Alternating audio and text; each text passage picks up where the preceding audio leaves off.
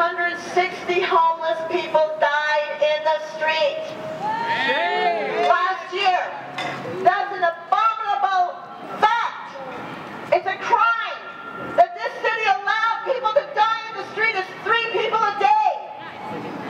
This is not the pandemic's cause, it's capitalism. And so one of our 10-point program demands in our campaign is cancel the rents and the mortgages for tenants, home buyers, and small landlords and small businesses. Just 260,000 restaurants have already shut down in the country, and they cannot pay the rent. If the rent were canceled, they could go on. They could make it, because people need those jobs. We were in Houston, Texas this week, and we went to a house, and we knocked on the door, going door to door. A bunch of us were talking to people about the campaign, and a young man came out, and we told him about our program. We said, cancel the rents and the mortgages. He goes, yeah, but I'm renting from my dad. He has just a couple small properties.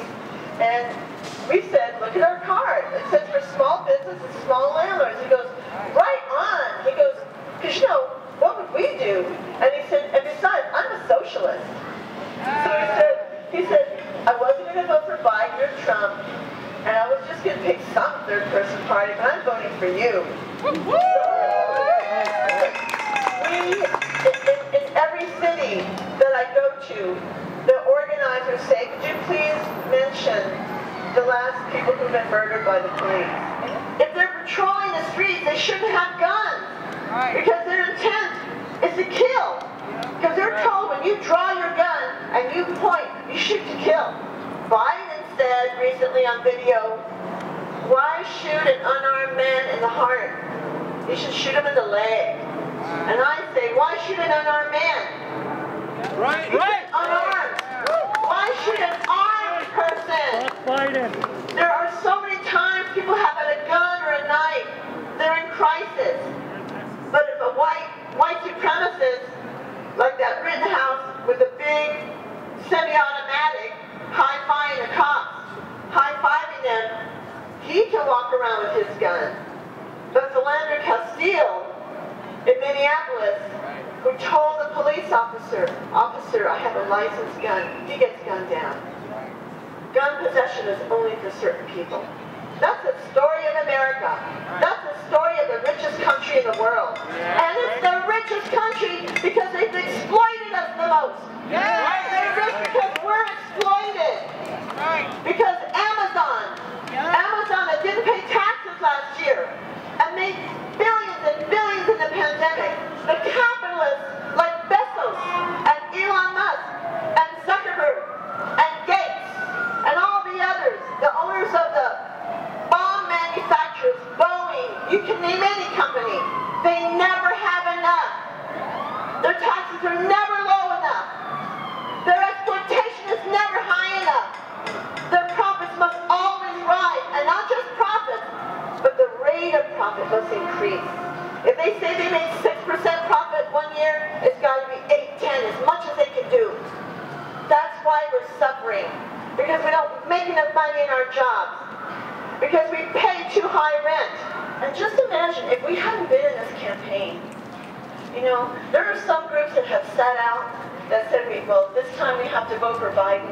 And we say this, it's way beyond this election of November 3rd. It's going to take a giant struggle of us. Because even if Biden's making promises, and even if he wins, it's 3 months till he becomes president.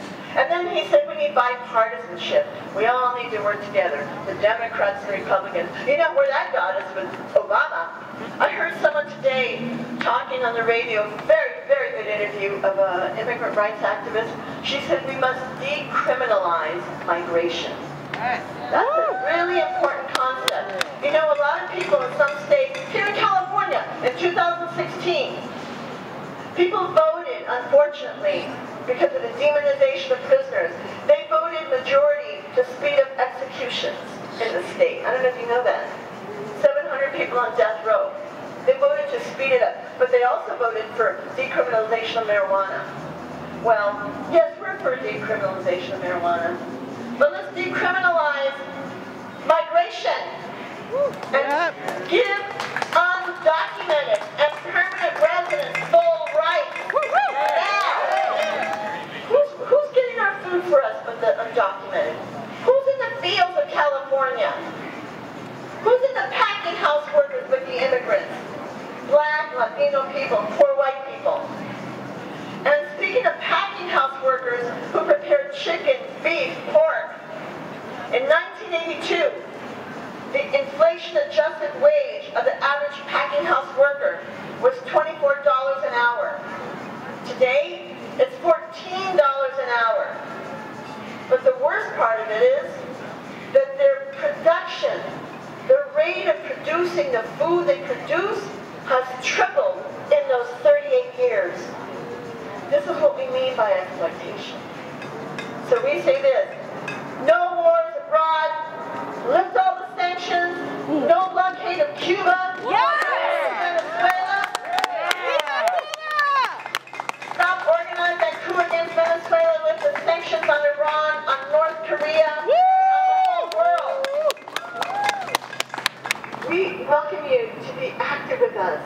And then think about joining. We'd love for you to join. To fight this system with its military power and the cops and the courts and the jails and the prisons and all the laws that favor them. We have to fight in an organized way. Rebellion will always take place, but that won't change the system. It's not going to overturn capitalism. What we need is the millions of people organized, the millions of people waking up in conscience. Already, most people know something's wrong. Most people know this system is not for them. It's not helping them. I've met so many people who need help. I was in Champaign-Urbana, and we were marching for Cancel the Rent after the rally. And someone had something about a protest vote. Maybe it was me. And this young man said, voting for you is not a protest vote. He said, people are voting for Biden as a protest against Trump. But voting for you is the real thing. Right. That's how you should look at it. Voting socialist will show people in the country, you know, we don't get any media coverage. We haven't been on any media coverage nationally. Nope. Of course not. The debate?